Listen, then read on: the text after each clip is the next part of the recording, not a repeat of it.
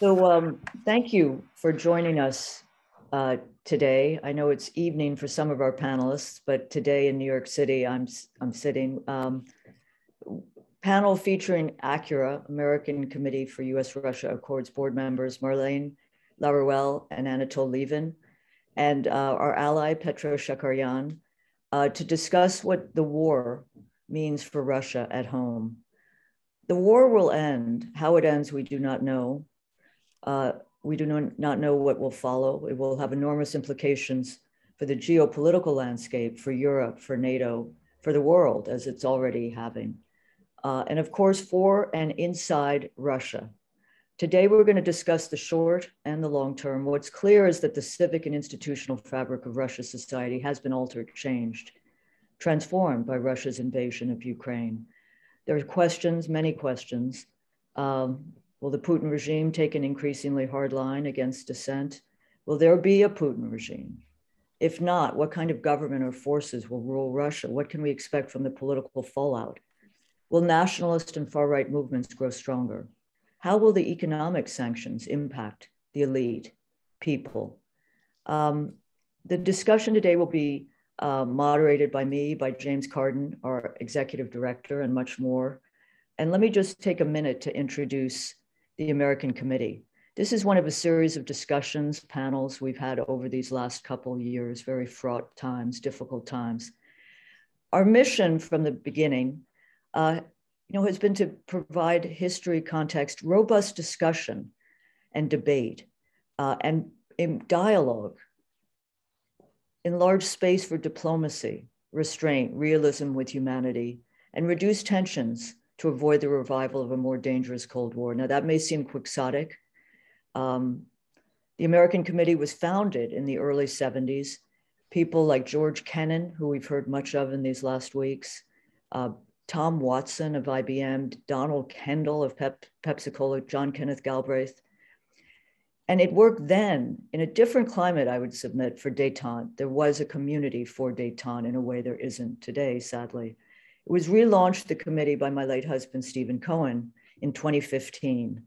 And we've worked very hard, as I said, to maintain a dialogue at a moment when the lockdown, particularly in the United States, maybe in other countries in Europe, is such that it seems counterproductive for our mutual security and for a world without war, and a world that is about restraint and not policing the world. So I want to turn it over to James, who will introduce speakers who I'm eager to hear, because these times are at minimum extraordinarily painful, vexing, hard to get a bearing on. And it's very important, it seems to me, to hear from informed people. We'd be better off if on our screens every night, we had people like this speaking to us. So I turn it over to James, and I thank you for joining us, and follow the American Committee for U.S.-Russia Accord. Okay, thanks very much, Katrina. Today, we have three brilliant scholars with unmatched insights into what is happening within Russia. And they're joining us from three different time zones across Europe and Eurasia. Marlene Laruelle joins us from Greece. She is director of the Institute for European, Russian, and Eurasian Studies. She's the director of the Liberalism Studies program, and she's research professor of international affairs at George Washington University. She gives regular lectures and seminars at different policy institutions around Washington and the country. And she recently published a terrific book titled, "Is Russia Fascist? Unraveling Propaganda East and West?" And that's out through Cornell University Press.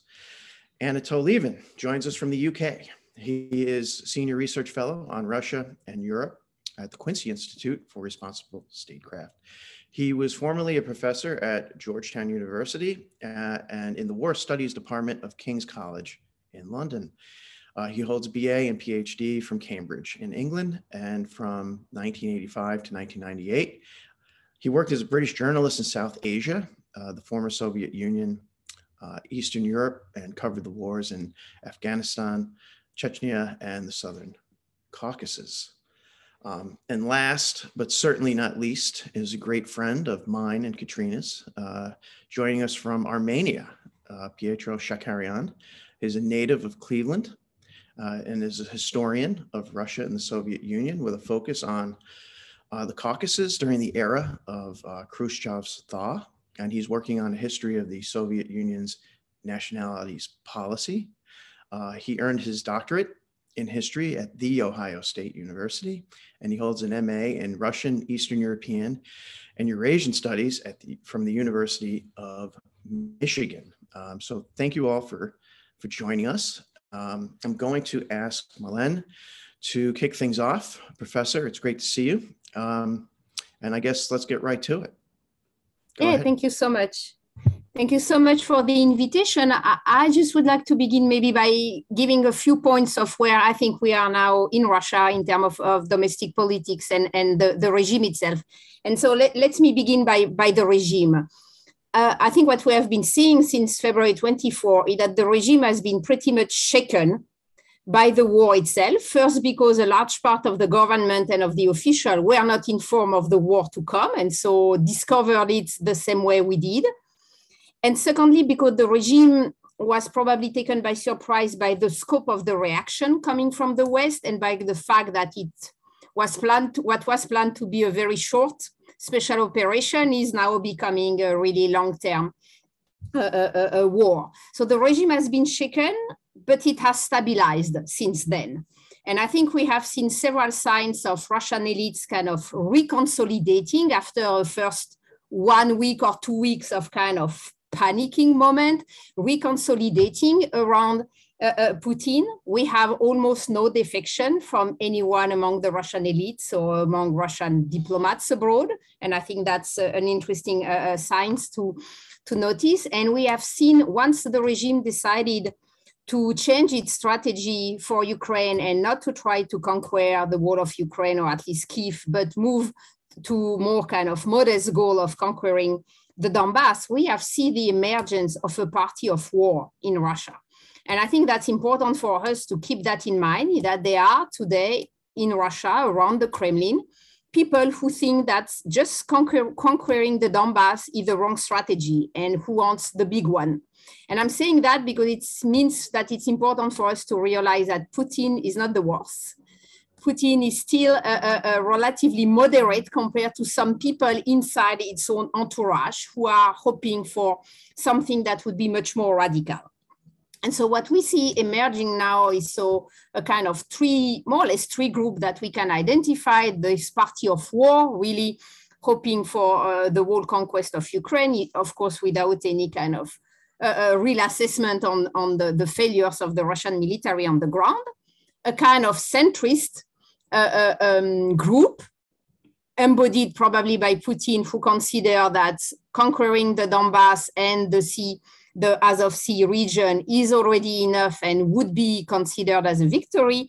And then we had on the other side, the part of the government, the kind of civilian as technocratic aspect of the Russian government and part of the oligarchs for whom everything is a bad news, the small version of the war or the big version of the war. And I think it's also important to realize that this technocratic government is still functioning. It's trying to make things working, trying to manage the impact of the sanction, trying to have the state continuing running its everyday activities. And you have people who are pretty efficient in managing the crisis and the impact of the sanction and trying to draw a future for Russia of functioning in the current context.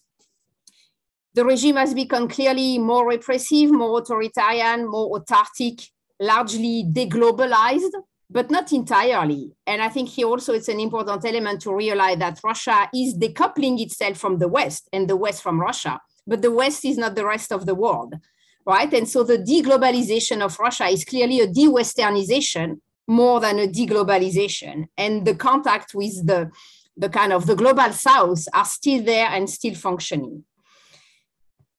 I know it's also difficult to hear for some people, but the level of repression in Russia is still pretty limited compared to what it could be.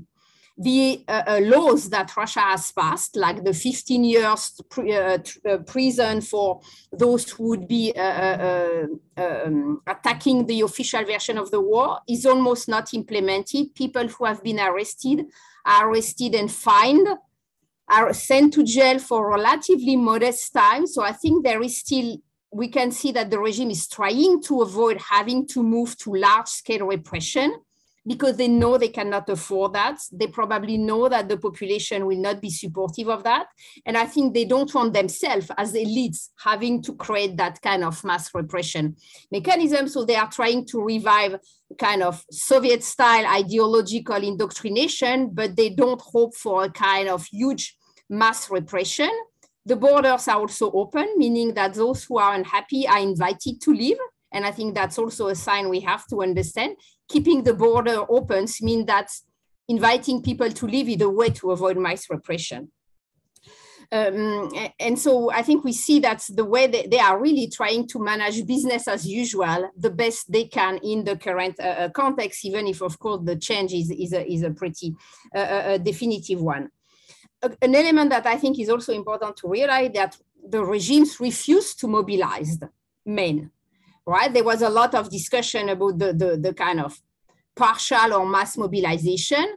There is a kind of slight mobilization happening informally, like they are checking, you know, the addresses of young men, being sure like they can reach out to them, trying to invite people to join the army, but they haven't made the move to decide for the mass mobilization. And I think that's also the sign that we need to interpret as the regime trying to slow down the radicalization and the mobilization of the society, and trying to manage that at the kind of the lower possible level.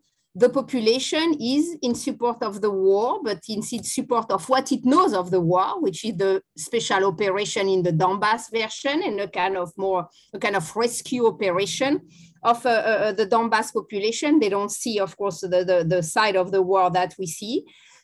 Surveys are, of course, have to be taken with caution for in wartime, but I think we can more or less agree that there is at least half of the population in support of the special operation, and we have seen a kind of defensive consolidation of the population around the regime, and I think that's also for us a way where we need to question the impact of sanction. As in Iran, we know that we have huge sanction on a country. We also create domestic consolidation around the regime. We don't allow people to create a space where they would imagine themselves living, being able to kind of defect from the regime or reinvent themselves without sanctions. So I think that's something to keep in mind.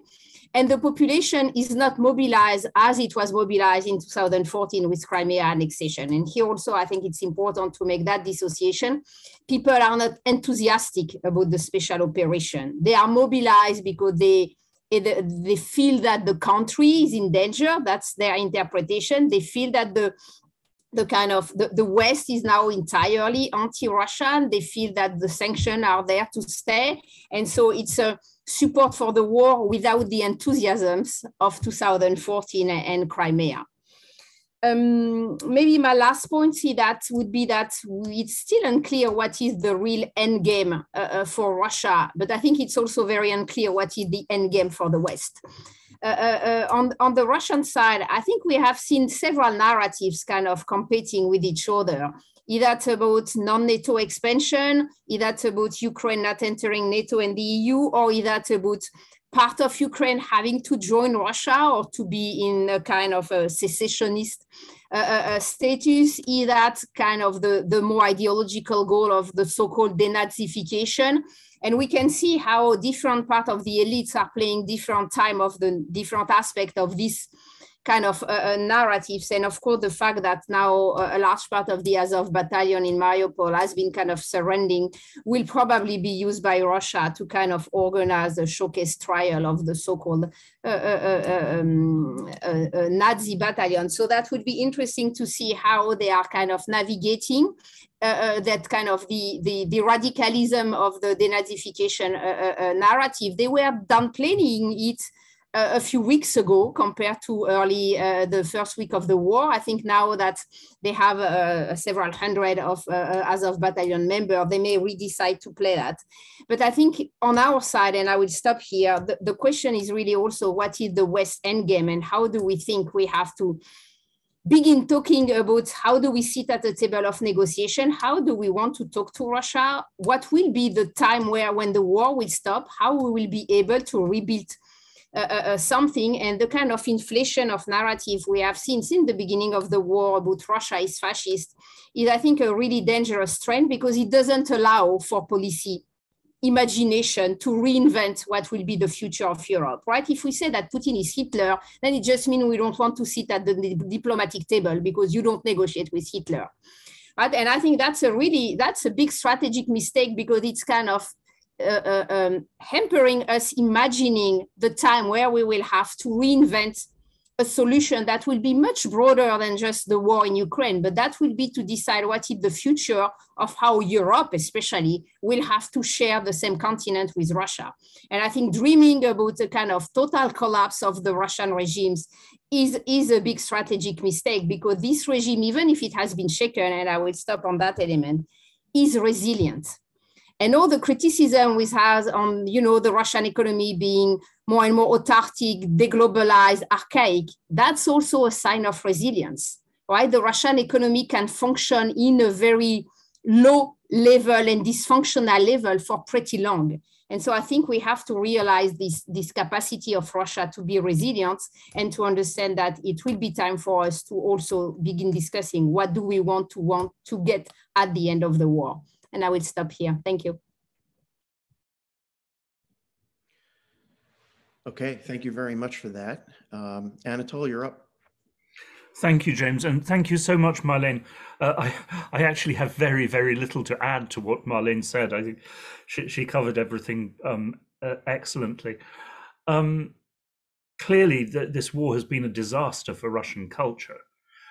That raises two questions. The first is, how much of a disaster will it turn into? And secondly, will it be relatively temporary, or at least will the worst effects go away, or will it be permanent?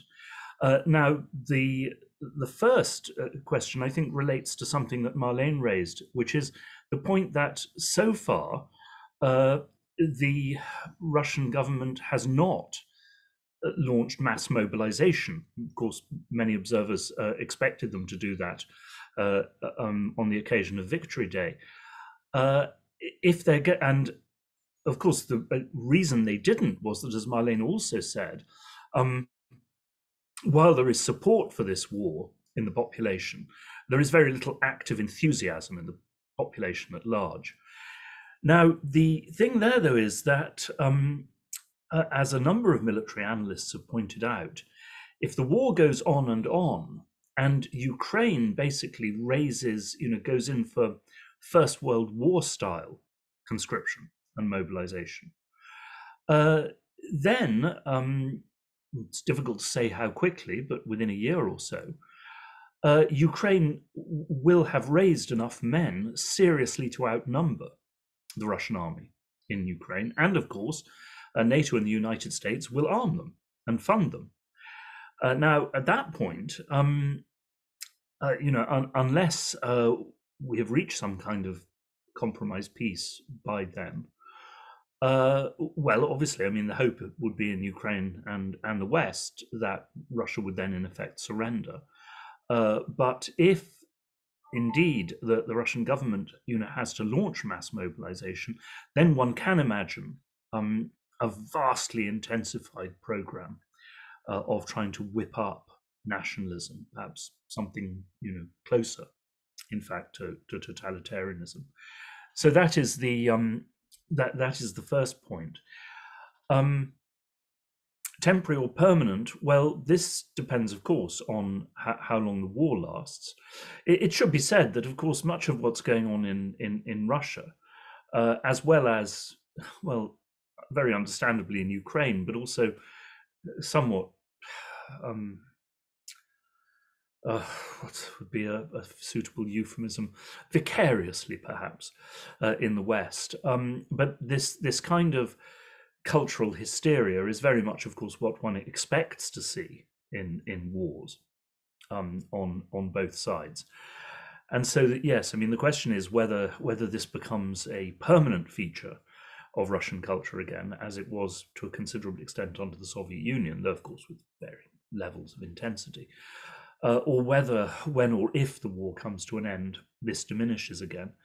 Now here, as Marlene has said, the West is also feeding into this by the boycotts and really quite, shameful actions and language against Russian culture in general, all of which are, of course, immediately taken up and repeated by the Russian state media, to convince the Russian people of, implacable and hysterical and irrational anti-Russian feeling in the West.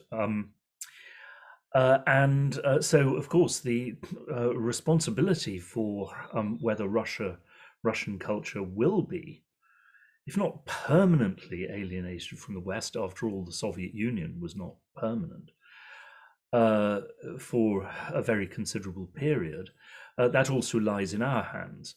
And there, of course, as Marlene has said, Russia is now deeply isolated from the West, but there is the rest of the world.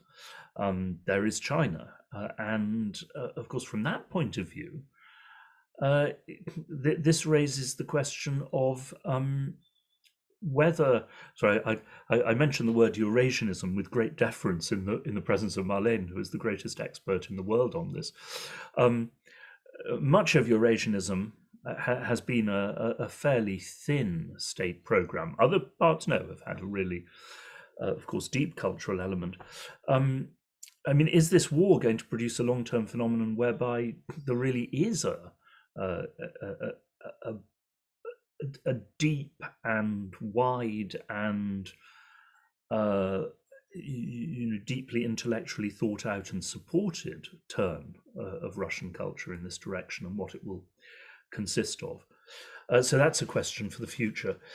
Then there is the question of the character of Russian nationalism, and here, as Marlene said, by comparing Putin to Hitler and so forth and so on, it's not just that this rules out any possibility of diplomatic negotiations and a solution, but of course it totally misses the point that, as I have heard so often from Russians and Ukrainians and basically anyone who lived in the former Soviet Union, things can always get worse.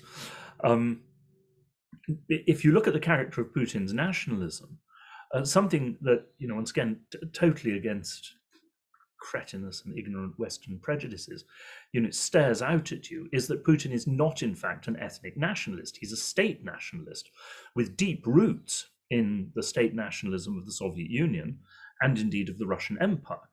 And the Putin elites are, in Russian terms, extremely multi-ethnic, including, by the way, people of ethnic Ukrainian origin.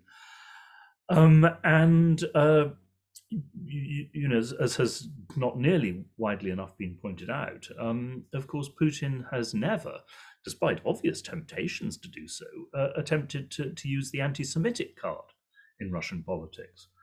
Hence one reason why, his personal relations with Israeli governments have been very good. So, on the one hand, one can see an impetus from this towards Eurasianism in Russian culture and the character of Russian nationalism. But it is also, of course, entirely possible that one will see, a much, much stronger tendencies towards ethnic Russian nationalism, which, as Putin himself has written in an essay for Nezavissimaya Gazeta in 2011, which deserves to be better known, would be a catastrophe for the Russian Federation, which is by nature a multi-ethnic and multicultural state. Now, of course, with, as he wrote, Russian culture as the sort of the central element. Here is a great danger, and this is something that I've said ever since actually, I wrote my book on the Baltic revolutions now almost 30 years ago, that people who ask for Russia to become a, quote, normal, unquote, nation state should be careful of what they're wishing for. Russia as a quasi-empire has been much, much more comfortable for ethnic minorities within Russia, and also, of course, for the desire to get on with certain other republics rather than to exploit their own internal ethnic differences, notably Kazakhstan. An awful lot of normal nation states around the world, including in Europe, are also deeply, deeply ethnic nationalist in a way which could turn Russia into an even uglier, and certainly for much of its population, more dangerous phenomenon than exists today. Finally, on the future of the regime, once again, I agree with Marlene. One I think sees definite elements of consolidation. One sees how Putin's use of the idea, and of course an increasingly accurate one, that this is a proxy war, certainly of the United States, or if not of NATO as a whole, against Russia, is being used to cover up the absolutely, what ought to be glaring both crimes and blunders of the regime in the invasion of Ukraine. How long will that work for the regime? Well, once again, we have to resilience certainly, but we have to see if, for example, down the line, deeper economic suffering is combined with attempts at much greater mass mobilization for war. One can also imagine, of course, possibly in the guise of Mr. Navalny, a protest movement which was both bitterly anti-Putin and extremely nationalist. Mm-hmm. So there are many open questions for the future. But certainly, I would say that, clearly, this war has been a disaster, obviously for Ukraine, but also for Russia itself. And the longer the war goes on, and the more it does become a struggle, in effect, between Russia and the West, the more disastrous those consequences are likely to become. Thank you. Thank you, Anatol. We are going to go now to Yerevan, to Petra Shakarian. It seems a way to follow some of Anatol's important comments. Thank you. Thank you very much, Katrina. And, it's wonderful to be in such good company. Marlene, Anatol, thank you for your excellent remarks. I actually wanted to talk about this issue of what is the impact of, when we look at this war in Ukraine, of course, we had several events leading up to it. The most prominent of which has been discussed about has been the NATO expansion issue, also these post-Soviet revolutions, color revolutions. And, especially speaking as somebody who is of Armenian origin, who is, kind of reporting to you from Yerevan, I follow these issues quite closely. So basically, the question should be, has, basically first and foremost, people in the post-Soviet space, as the other panelists well know, and as most of our, listeners know, are more than capable of democracy. This idea that we can bring democracy to the post-Soviet space, or these policies of NATO expansion, I would submit, have had a catastrophic impact on the developments of democracy. If we understand democracy as a mix of freedom, equality, potential for economic opportunity, so on and so forth, it's been a disaster for democracy and civil society in post-Soviet countries. First and foremost, Russia. And we can see that through not only the reactions that have come about as a result of this war, right? You hear more of an uptick of rhetoric about traitors, national traitors. You have representatives of the liberal faction of the Russian ruling elite, Mr. Medvedev, who has now become very critical of Europe. That should tell you something. That should tell the West something, that now you have the leader of the so-called liberal faction of the Russian elite criticizing Europe. So right there's an issue. But you have this increased rhetoric of, traitors in our midst, that we need to kind of, get them out, or that we should that they should just, if they love the West so much, that they should go to the West, and so on and so forth. That this kind of rhetoric is contributing to a process that we've been seeing over the years. When we see, for example, kind of the recent closing of Memorial, we see the foreign agent law, the anti-NGO law. This is not evidence of democratic success. And Ukraine, frankly, too, has also been a country that has de-democratized.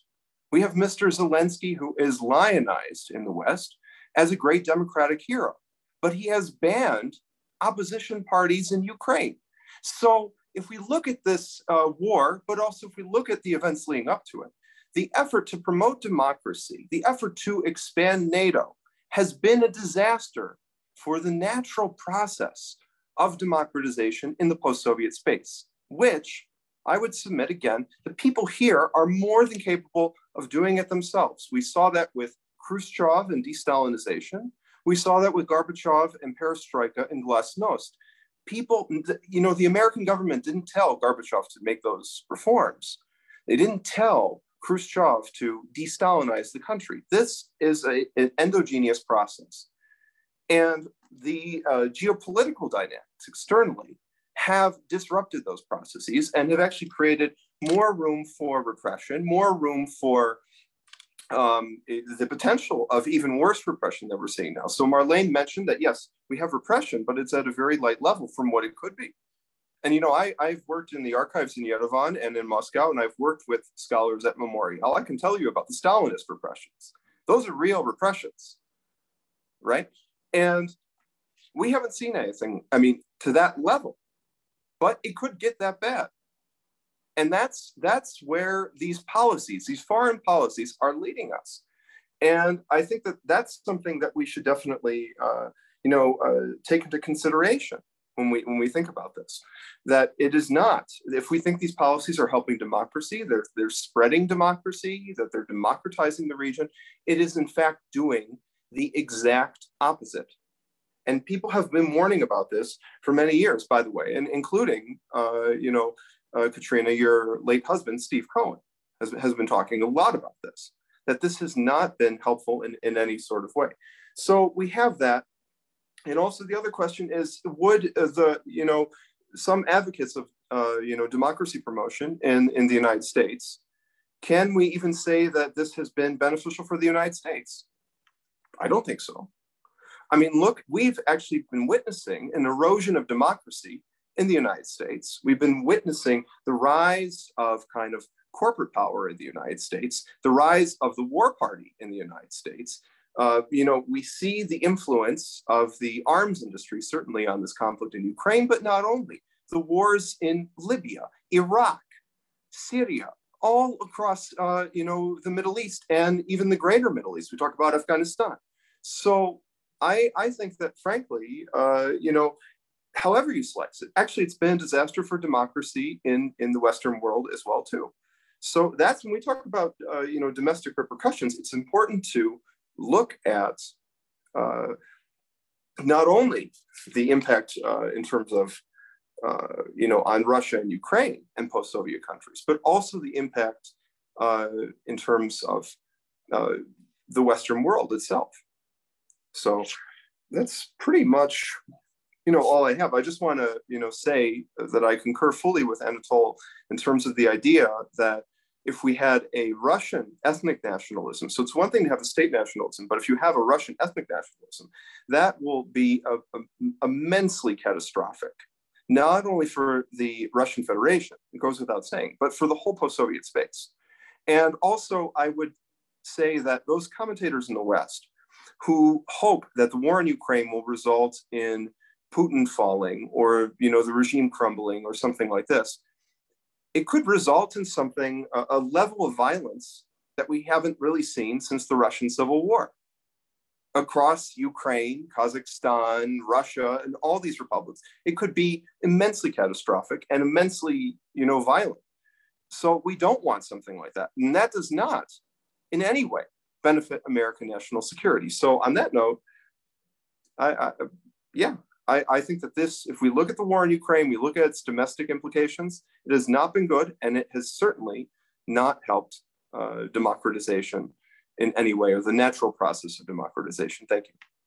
Thank you, Petro, for those important remarks. I wanted to ask Marlene and Anatol a question about the issue of the war parties. War parties rise at times of Cold War, at times of rising nationalism. Marlene, who would you put in the war party? You've written about many characters in the rise of illiberalism and the transnational illiberal movement. And how are they relating, by the way, to other countries?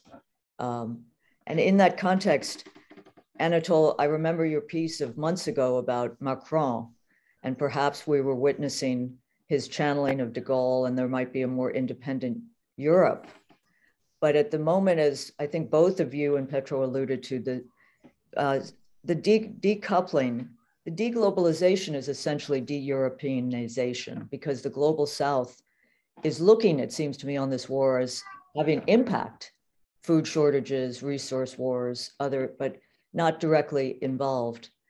What are the impacts of the deglobalization, de-Europeanization, both politically, internationally, and economically? Because we've seen some movement toward the de-dollarization of the financial system, which seems significant if that continues. So, Marlene, if you might, I think Anatol referred to the possibility of a protest movement where it might arise. It certainly seems it would need to have a nationalist component. But do you see, there is Navalny, of course, who's always talked about, because, Americans have the image. But the other day I saw that Putin is now changing the role of governors. They will no longer be elected. I think many of them, the key ones, will be appointed. Do you see around the country a kind of mobilization that might lead to a protest movement? Well, I think to see a protest movement developing, it would mean that we would need to have really the sanction impacting really largely everyday life, which it may be doing, but it will still take a few months to be visible. So far, it's mostly inflation, but not many other things visible for kind of average citizen.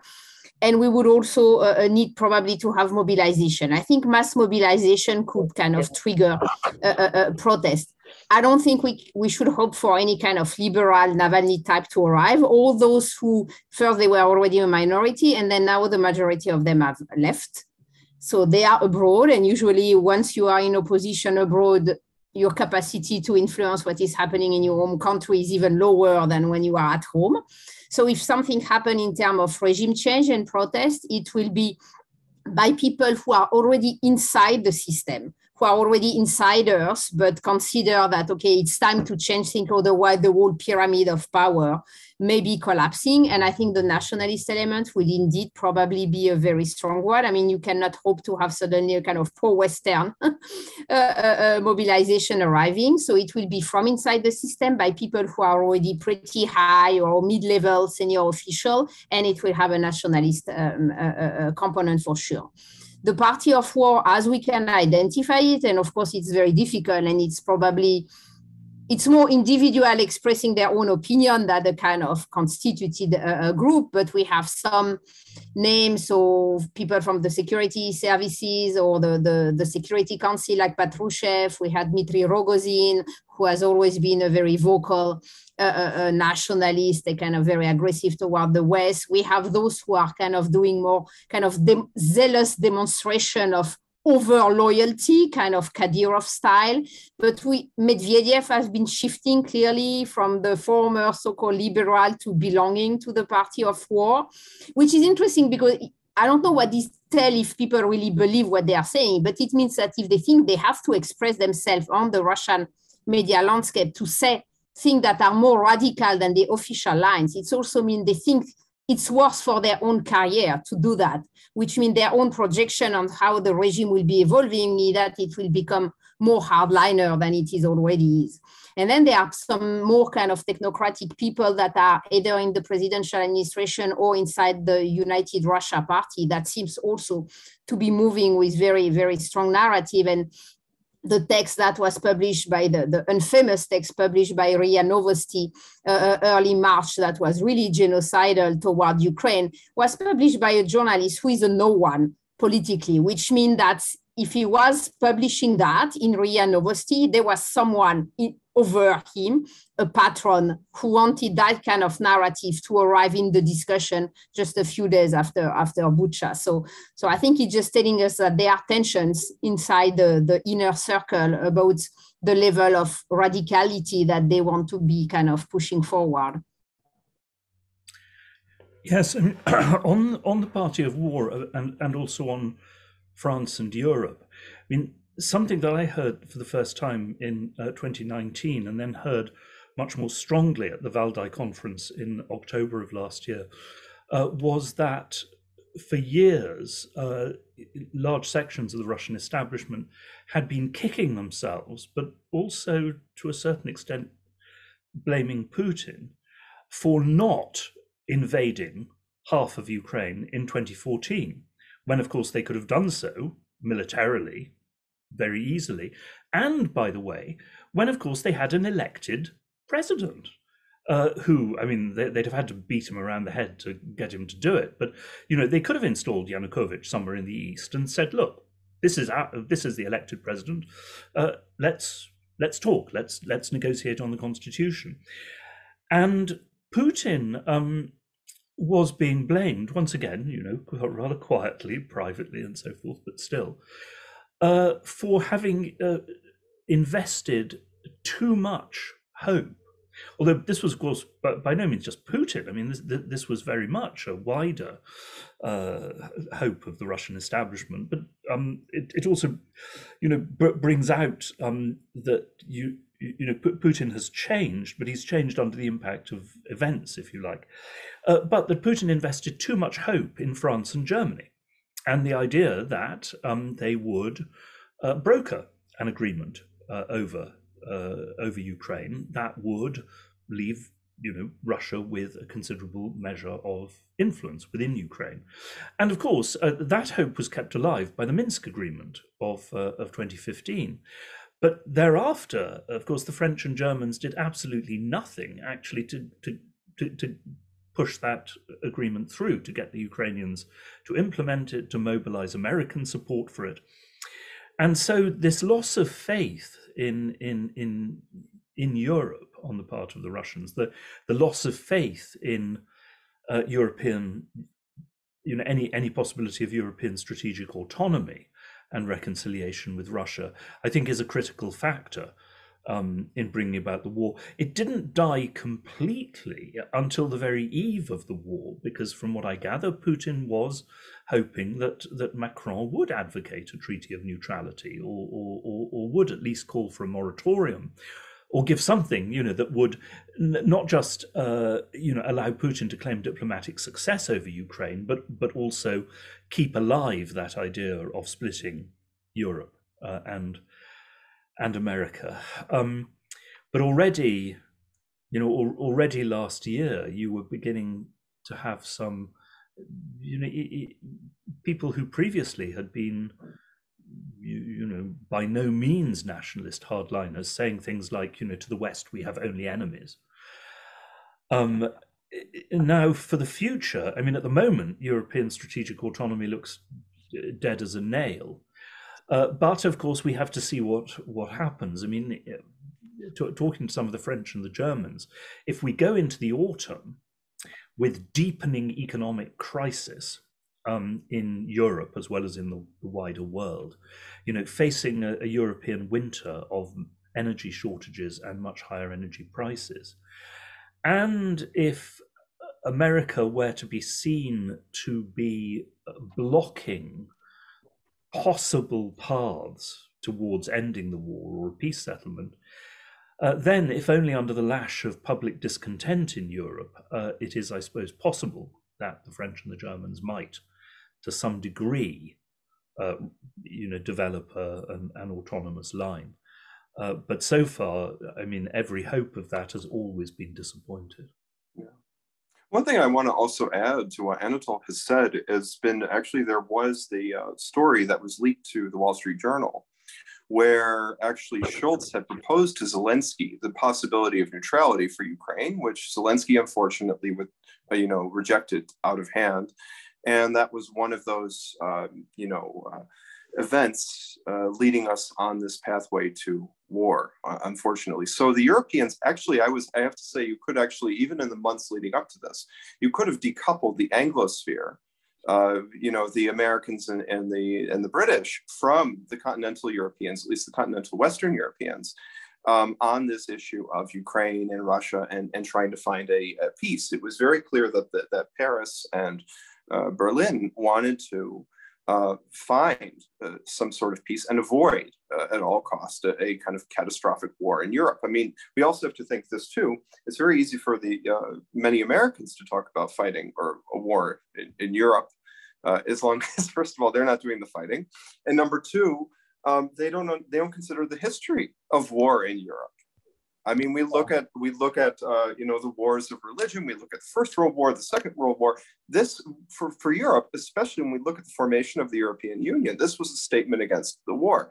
The reconciliation of France and Germany was a statement against war. And so for Europeans to avoid a war on the scale of all costs was the ideal scenario, but unfortunately, we see where this has taken us. On the radicalization bit, also, I think that we see with the recent developments in the post-Soviet space, with Kazakhstan, for example, the CSTO acting basically as the Warsaw Pact, sweeping in and saving the government from what could have potentially been another kind of color revolution, possibly with Turkey's support. This, I think many hardliners, I'm sure, in the Kremlin turned to Putin at that point and said, look, you should have done the same in Ukraine in 2014. Keep Yanukovych there. You should have swept in and kind of kept him in power to avoid something like this. And we would have had many, many more people living today in Ukraine and Eastern Ukraine in particular, in Donbass, and we would have been able to avoid this. And look, that if you take a harder line, in fact, you'll be able to save more lives and there will be more stability. And they would probably be making this kind of argument to Putin. That's another thing to consider. Yeah. Can I ask you a quick question in terms of being in Yerevan?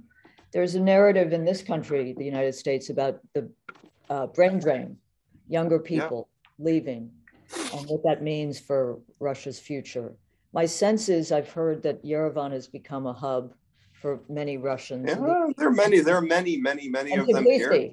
And Tbilisi too. And actually the Georgians, so Yerevan actually is ideal because, there are many Georgians who, of course, resent Russia for the Abkhazia and South Ossetian issues, but not all Georgians, all right? There's this idea that, Georgians are so nationalistic, but not all Georgians necessarily. But here in Yerevan, it's even a warmer reception. And actually, I have frequented many cafes where the Russians have descended since their arrival. And many of them are people from the IT sector who thrive on international connections. In fact, Medvedev has talked about this, that we're losing, brilliant young minds who we need for the IT sector to develop the IT sector in Russia.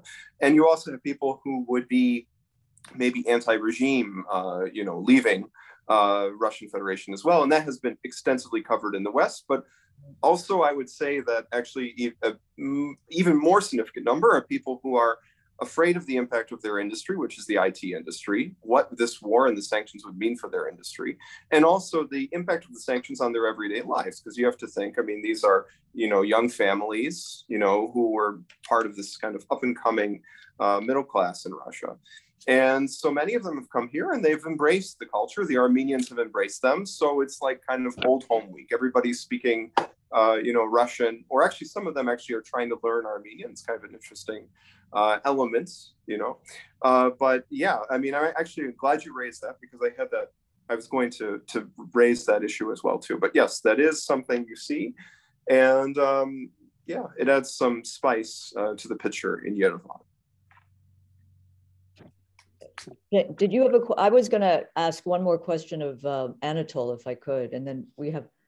So today, today the Washington Post is advertising for a new correspondent in Russia, and I think of you, Anatol, but you were a journalist. If you took on that assignment, I'm just curious to, what were the 2 or 3 whether impact on Russia internally or the international, what would you take on as assignments? I think it fairly unlikely that I would be offered that I job, do too, even if I applied. But I suppose, I mean, the first thing would be get out of Moscow. Yeah. And travel. Of course, now that has become very more difficult. But certainly, I mean, try to find out what people in the Russian provinces are thinking, not just obviously about the war, but also about the state, about their society, their attitudes to the elites, what they're still grateful to Putin for, what they are now angry about. I mean, that would be the first thing. Obviously, I mean, in the context of the war, to judge the depth of nationalist commitment. As Marlene has said, I mean, at the moment there is support, but it seems little enthusiasm. Of course, something that was so easy in the 90s, relatively speaking, contacts with the elites is now very difficult. And so many of the people who we know well, who used to be, part of at least the outer circle of the Putin regime, have been, pushed out. Right. I mean, I think the reporting of the tremendous narrowing of the regime and of Putin's inner circle are entirely correct. And I think that also played a real part in the decision both to go to war and how to go to war. So yes, then to bring out both the changes driven by Putin since the beginning of the war, the harsher authoritarianism, but also, as Marlene has said, to try to reflect the fact that, after all, this is still not a fully totalitarian state, and the nuances, and also, of course, to remind people, once again, so much of the Western narrative, that Russia is still, thank God, a multi-ethnic state, and that. I mean, it's interesting, seen from Tatarstan, for example, there is still, of course, I mean, Tatar liberals do not like the Putin regime, but they are, I think, much more than Russian liberals aware that you could see something much worse. Yeah, absolutely. I mean, I can say that also from an Armenian perspective as well too. The other thing also about the Russian nationalism is when we talk, and actually Anatol has raised this issue as well, and also Marlene has raised this as well too. This idea of that, well, there is not maybe 100% enthusiasm for the war, but the more the Russians see the strength of the Western reaction against Russia, the more we see things like cultural bans against Russian, against Russian culture, where, let's say Tolstoy is canceled, or I don't know, Shostakovich is canceled, that it will push people more and more and more to support the war, and you will have a greater kind of mobilization. I mean, the Russians, you don't want to push them, because if you push them, there's going to be a backlash, and we're seeing that. I mean, the Russians are, of course, it's needless to say, a very proud people with a great history and a great culture. And if you push them, you're going to get a reaction. So this is something else I think that many in the West fail to consider when they, bring forth this idea of quote unquote canceling Russian culture, and actually especially to kind of use, the kind of social media powered efforts to kind of cancel Russia. And I don't think that that will lead to anything good. James, the conversation was so good. We haven't asked many questions, but I turn to you as we close. Yeah, really quickly, Anatol, you just mentioned the nuances involved in looking at Russian politics. Richard Stockwell wrote in 2019 a book called Russia's Futures. And he writes, Putin remains in power for so long because he addresses the concerns of major societal constituencies. And he says, in broad terms, Russian society can be divided into 4 major factional blocs, each with its own view of how Russia should be organized.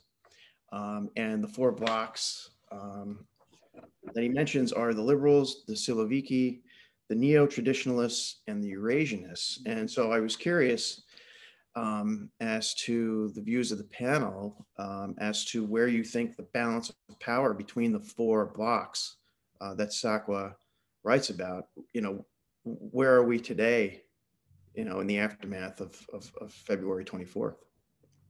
Marlene, what do you think about that?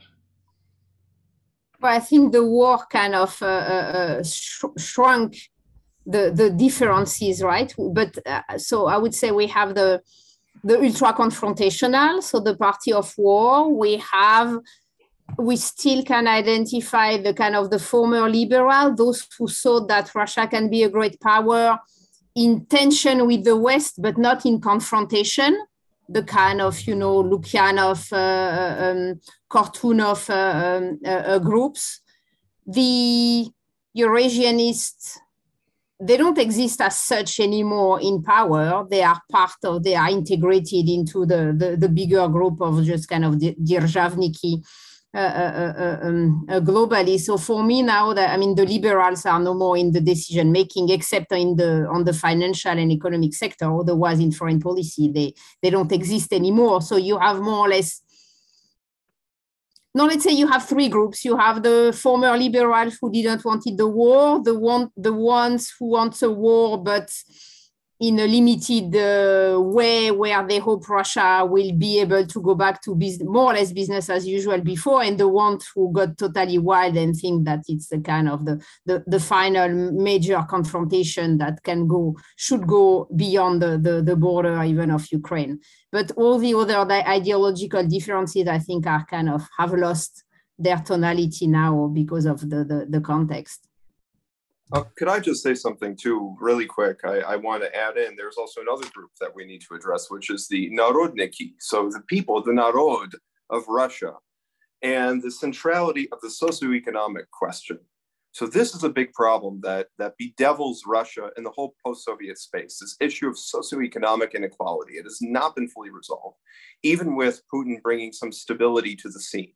Yeah. And this is also something else that there was recently some analysis of what could happen as a result of the war in Ukraine from this Ukrainian sociologist, Volodymyr Ischenko. And he basically was saying that the war could either result in a loss for Russia, and this could result maybe in the overthrow of Putin. It could result in the complete collapse of the post-Soviet space as a region. You could have civil war, you could have mass chaos, a kind of a smuta, so to speak.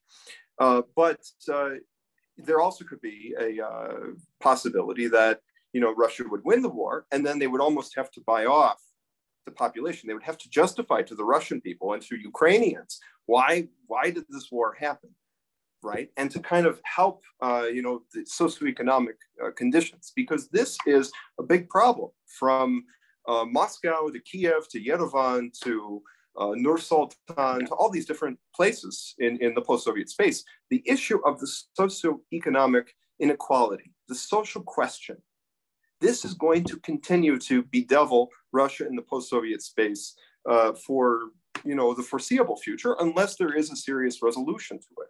So this issue of Narodniki, this is a constituency that, in fact, actually, we mentioned different groups like Eurasianists, sex liberals, and so on and so forth. But in fact, it is the Narod who are the most important. When I was in Moscow 2 years ago, I would actually talk to people and say, what do you think about Putin? And they would tell me, they would openly criticize him on the basis that he had not done enough to, create jobs. For the economy, to create jobs. I wish we could keep this going. I fear that this extraordinary conversation has to come to an end. We could talk for many more moons. And I'm very grateful to Anatol, to Marlene, to you, Petro. I'm reminded as you speak, Petro, of the truck drivers, which are bedeviling many countries' politics, I think originated in some ways in Russia. Absolutely. As did the miners and the solidarity between miners in Donbass and in Margaret Thatcher's Britain, which Fiona Hill brings up in her memoirs. In any case, I've received quite a few texts as we're talking about people haven't heard this. They don't know this, but they want to hear more of this informed kind of narrative shifting conversation. And we will take this and circulate it as broadly as we can. And we're very grateful for your time. And coming to us from the UK, from Greece, and from Armenia, this is a multi-national call. But may we find the way forward. And this was very helpful, very helpful. And I would ask those on the call to come to usrussiaaccord.org to see some of our archives. We've had everyone on except Petro in previous conversations, and they've been as strong and important as this. So thank you very much, and look forward to being in touch in these fraught, difficult times. And may the war come to an end in as Yes, absolutely. May all wars come to an end. This is what we hope. So thank you very much, Katrina. Spasiba. Merci, Shot. Good to see you. Thank you so much. And Anatol and James. Thank you. Thank you. Bye-bye. Bye. Adjo.